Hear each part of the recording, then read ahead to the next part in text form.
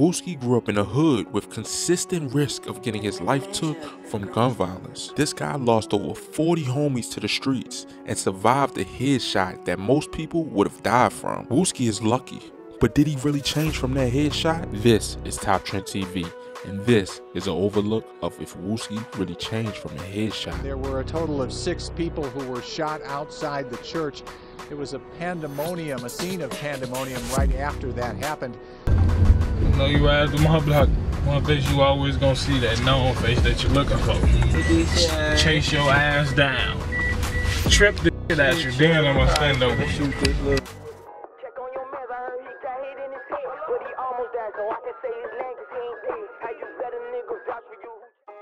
Marvell Williams, aka Wooski, is originally from Oblock, and so is his brother Big Mike, who also lived in Parkway Gardens with him. But the only difference between him and Wooski is that Wooski was a GD and his brother Big Mike was a BD. Some say Wooski moved because he didn't fit in, but it is also rumored that he was the shooter of Laverick Marshall, who was a 29-year-old guy from Oblock who was shot and killed after a street fight broke out in front of Oblock. The large crowd of gang members dispersed after gunfire rang out, and 29-year-old Laverick Marshall was on the ground, who later died at the hospital. And if Wooski was really the shooter of Laverick Marshall, that would make him about 11 years old around the time this happened. This created a lot of tension between Wooski and Oblock, and Wooski moved around the St. Lawrence area and clicked up with STL even harder, getting close with sets like STL, 051 Young Money, and Gyro City, which his set claimed blocks from St. Lawrence Avenue all the way down to Vernon Avenue, which train tracks on 63rd Street separate Oblock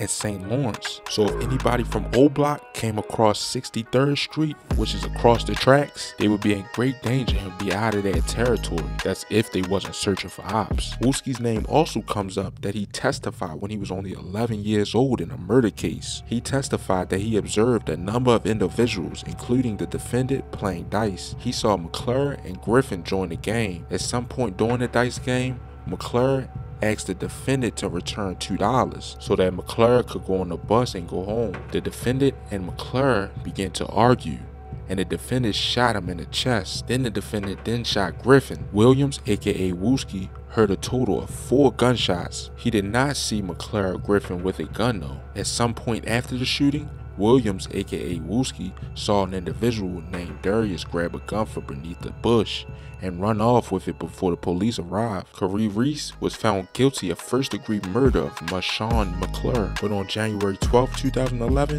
Wooski and STL will lose a close member, Charnel Gregory, aka Tuka, and 2 other people were waiting for the westbound 63rd bus when a gunman walked up and asked everyone if another bus was coming. He then walked behind the bus shelter, pulled out a silver handgun, and shot Tuka once. Tuka staggered to a nearby trash can, where the gunman shot him 3 more times in the back. Gregory, aka Tuka, was dead on the scene, and he was really close to Wooski and FBG Durk. He is also one of the top dismembers by the BDs. But on November 11, 2011, Wooski will lose another close member to him. His name was Carlton Archer, aka Tutu, and the BDs dissed this guy a good amount in their music. A 17-year-old boy was found dead in the alley after being shot in the head and torso that Thursday night in the West Woodlawn neighborhood, police said. Police say a man was walking his dog when he found a body in the alley and called the police. Police found him in an alley in the 6200 block of South Alberhart Avenue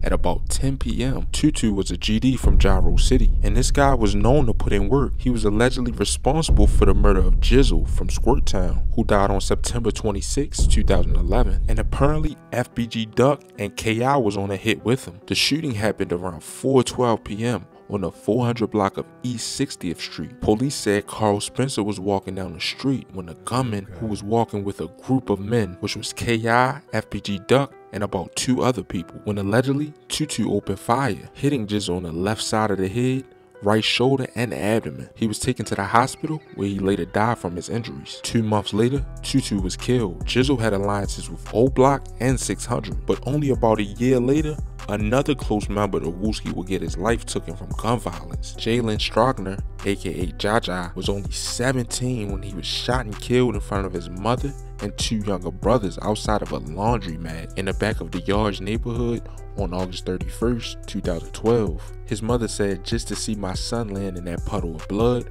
and I couldn't do nothing to save him," describing her last moments with Jalen. "I just called and screamed his name and he wasn't responding." His mother also said Jaja just helped her bring in 2 loads of laundry into the laundromat on that Friday afternoon. As he walked out, a young man Jaja didn't know tried to ask him questions. Jaja asked him what did he say, and the guy reached over and pulled out a gun and shot him right on the 48th Street of Ashland Avenue. Jaja was also a close member of Wooski, FBG Durk, and his crew, but Jaja was from Gyro City, and a 17-year-old man was arrested for killing Jaja. Unsure if Jaja's killer actually had any gang affiliation, but Jaja was a well-respected Gyro City member that knew people from many sets. These murders turned Wooski into a savage and made him go slide. Wooski is rumored to be involved in many murders. We won't be going over these key murders because Wooski is still alive, but Wooski would lose another close member to him in 2014, which was Jakira Barnes, and she was a girl from the STL set. Jakira Barnes was a girl and she was known to put down her ops, even though some people say she didn't have any bodies, but she was really close to Wooski, which is her alleged killer is King Von. And after this murder,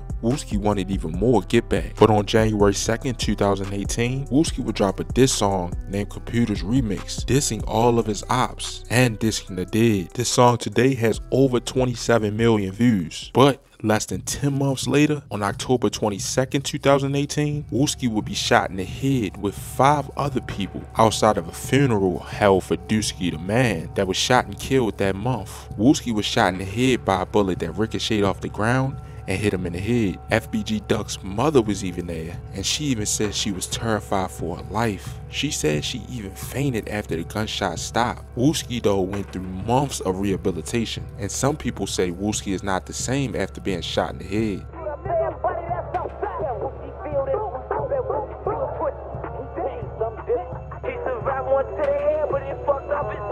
He used to diss a lot more in his music and in videos. Boy, they gonna get that bitch Swiss cheese.